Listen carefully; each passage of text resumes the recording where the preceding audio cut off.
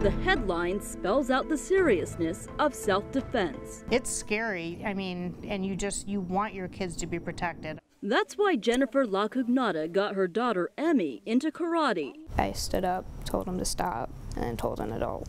Get loud. No! And get going. Go, run. Rachel Hughes teaches kids to scream as loud as they can, yell no, then run as fast as they can, and never get into a stranger's car. You don't want our children to be paranoid, but we want them to be educated.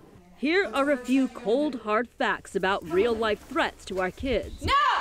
Young girls aged 10 to 14 are taken much more often than boys. These attacks usually take place in the afternoon between 2 and 7 p.m. And 70% of the time, abductors will be driving cars when they spring the trap on their targets. Come with me.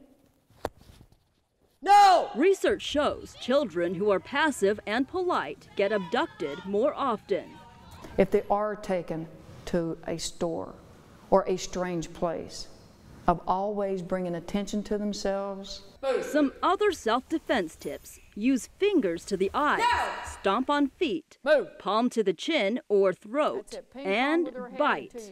Out in the real world, it's something that can happen. And it can happen to your family. I'm Jessica Sanchez reporting.